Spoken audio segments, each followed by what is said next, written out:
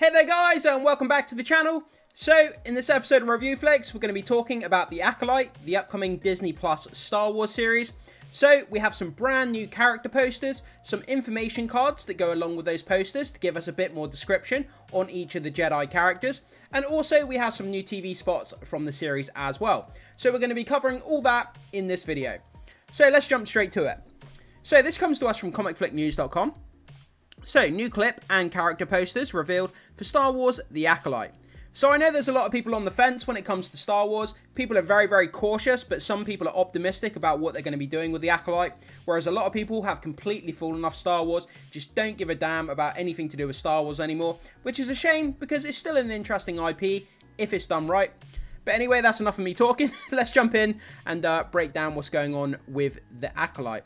So, with less than a week until the 2-episode premiere of The Acolyte, Disney Plus has ramped up the excitement by releasing a series of character posters.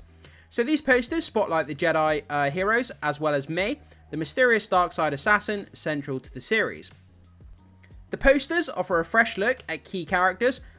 I'm going to try and pronounce these names, guys. I apologize if I butcher these names. May, Jedi Masters Soul, Indira, Kelnaka, and Padawan Jeki Lon.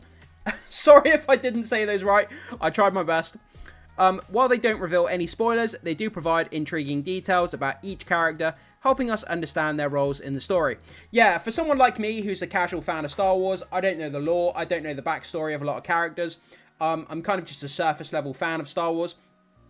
But this, putting out these posters with the little information cards that attach to each character, for people like me, this kind of helps. Going into the show, it gives me a bit more understanding about each character and how they kind of fit into the show, and, you know, a little bit of backstory about who they are. So when I go into the show, I'm not confused, you know, who is this person? What does this person do? Who's this? It just helps to clear it up a little bit more for myself. And I know a lot of you guys out there would kind of appreciate this little bit of information as well. We'll read into it in a minute, guys. You'll see what I mean. So last night, the first 2 episodes of The Acolyte was screened at the premiere event in London. Attendees have since shared their reactions on social media. While these responses are generally positive, they are slightly less enthusiastic compared to the initial round of reactions. Yeah, the initial reactions on social media were praising this show. A lot of people had access to the first 4 episodes, and they were saying that it was absolutely fantastic. But then again, Disney Plus has burned us before. They've started off their shows, some of their shows really strong, but by the time they get to the end, you know, the shows kind of dip in quality towards the end. That kind of happened with the Obi-Wan show, happened with the Book of Boba Fett. So they kind of have a precedent when it comes to starting off strong and then finishing off kind of weak. So let's hope that doesn't happen with The Acolyte. So you can check out the new character posters and the recently released TV spot that features some exciting new footage from the show. So guys, this is where we get into the meat and potatoes, if you like. We have the brand new character posters here. We are going to break it down and look at each poster individually, along with the accompanying information card as well. But let's just take a look at all of them kind of together here. So I think that these posters actually look really fun. I think they look compelling. I love the kind of, you know, the light that they've done with the lightsabers. That kind of, you know, kind of swooshing sensation that they've done on the lightsabers. The blur effect, if you like. I'm not sure what the technical term is, so I apologize. But I think these posters look cool. Are they going to get me more hyped for the show? Not necessarily. I mean, trailers normally do that, but a poster, I think the posters look cool. I'm definitely like a little bit cautious about this show, based on previous experience with Star Wars and Disney. But yeah, I think these posters look cool, and I think a lot of people will get excited about looking at these posters. For myself, it doesn't really increase or decrease my excitement. But I think they look cool anyway. So let's go down and take a look at these individual kind of character posters and see what we can learn. So starting off with this one, we have May, a mysterious young woman with a tragic past. May gets swept up into a sinister mystery, one that puts her into the center of a conflict in unexpected ways. She is determined to exact vengeance on those who wronged her, and little can stop May on her quest. A mysterious young woman with a tragic past, swept up into a sinister mystery, one that puts her into the center of a conflict in unexpected ways. So yeah, this kind of mysterious kind of assassin Sith who looks like she's going to be attacking people, and we've seen some fight scenes, choreography between Jedi and this mysterious assassin character. in clips that they've released from the show. Some of the choreography and the fight scenes actually look really kind of intriguing. But yeah, I think this character can be compelling if she's written well. We'll have to see when the show comes out. But that's cool to learn a little bit more. Didn't know the name of the character was May, so I learned something new there. So, going on to the next one, we have Indira, or Indara. I'm not sure how you say that, I apologise. So, Master Indara, or Master Indira, is a Jedi Master of great physical and mental skill. She has exacting control on her Force abilities, exuding a sense of command and authority with just her presence. Though she does not seek combat, she is skilled enough to engage on her own terms. That sounds really cool. Physical and mental skill. She has exacting control of her Force abilities, exuding a sense of command and authority. So it sounds like a bit of a badass here. We saw that released clip of Indira fighting the assassin, and the fight choreography was excellent. It looked pretty damn good, I have to admit. As much as I want to kind of dump on this show sometimes, that fight scene between Indira and the skilled assassin, you know, it was pretty damn good, I have to admit. So moving on to the next one, we have Kelnaka, a Wookiee Jedi Master. Kelnaka has sequestered himself in tangled jungles of Kufar. He is a loner who lives a solitary life. So we have a bit of a lone wolf kind of character here, which is kind of cool to hear about. That would be me if I was a Jedi. I'd probably be a lone wolf. Kelnaka, a Wookiee character, Jedi Master, who lives in Kufar, who is a loner who lives a solitary life. So that's kind of what separates this Wookiee character from the rest of the Jedi. He kind of lives by himself, keeps to himself. But I can't wait to see what this Wookiee Jedi character does, because I think a Wookiee Jedi is, you know, a really cool kind of combination of two different characters that I like. So I'm interested to see what that character does. So on to the next one, we have Jeki Lon, a skilled and studious Padawan learner. Jeki Lon shows great promise in her path to becoming a Jedi Knight. The Padawan apprentice to Master Soul is young, but she projects calm and conducts herself with maturity.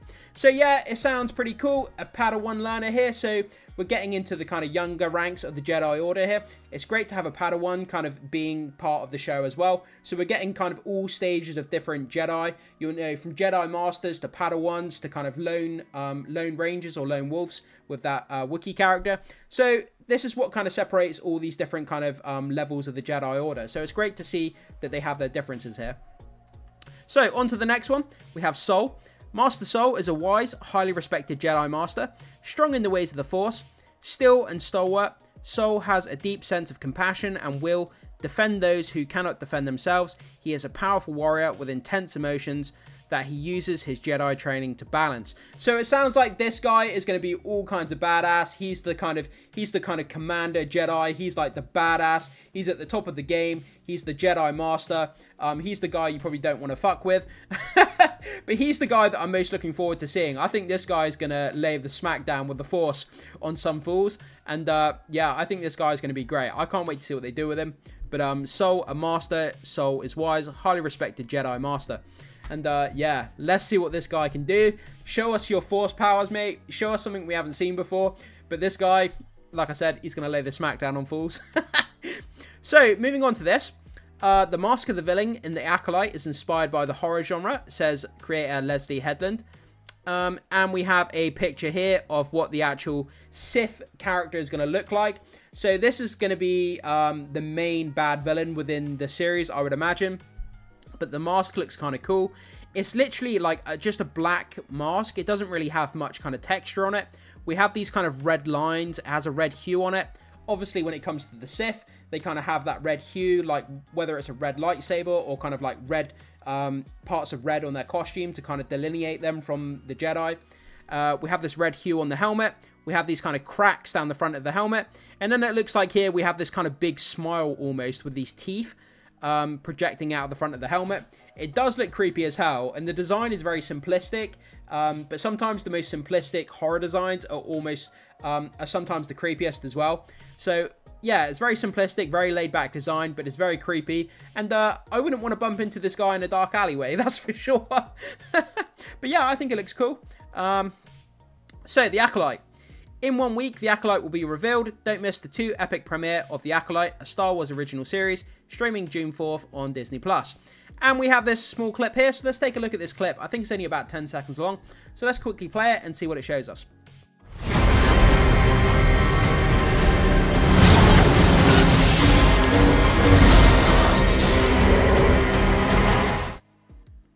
So yeah, that was basically it. There's not much to see there that we haven't already seen. A bit of fight choreography and kind of just a small 10-second clip basically. But yeah, pretty cool nonetheless. So on to the next one. We have I Sense Darkness. Get ready for the 2-episode premiere of The Acolyte. Just saying the same thing on June the 4th. So let's go on this one. I'm not sure how long this clip is. 25 seconds this one. Last night, a Jedi was murdered.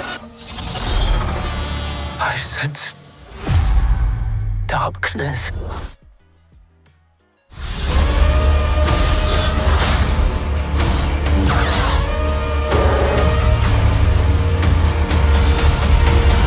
What are you? Yeah, I mean, that clip was pretty cool. Got some fight choreography. We got the lightsaber whip in there, which is really cool, unique and fresh. Having a lightsaber whip, that's all kinds of badass. And we got a look at that kind of Sith character standing on the rocks, kind of in the background. As a silhouette, his red lightsaber gets ignited. So I'll be interested to dive into that character more, and kind of as the episodes go on, it will slowly reveal that Sith character as to who he is, where he comes from, his origins, and I'm sure we're going to learn a little bit more about him. So the Acolyte brings a thrilling investigation into a shocking crime spree, pitting a respectful Jedi Master, Li Zhangzhe, against a dangerous warrior from his past, Amanda Stenberg. As they uncover more clues, they embark on a dark journey where sinister forces reveal that nothing is what it seems. Are you excited for Star Wars The Acolyte? Let us know in the comments below. So that's kind of where we are, guys. So we've had a bit of a breakdown of the character posters, had a look at a couple of TV spots, and we've also had a look at this kind of chilling design for this kind of Sith character with the kind of smiley face and the horror aesthetic, which is kind of quite a simple, kind of laid-back design, but it's kind of cool at the same time. So guys, jump into the comment section. Let me know what you think about these character posters. Do they get you more hyped for the show? Do they not really kind of move the needle for you? And are you kind of going to be tuning into the show when it lands on June the 4th? Or do you not really care about Star Wars at all? Whatever your thoughts are, pop them into the comment section. Can't wait to see what you have to say, guys. Hit that like and subscribe for more videos, and I will see you in the next one.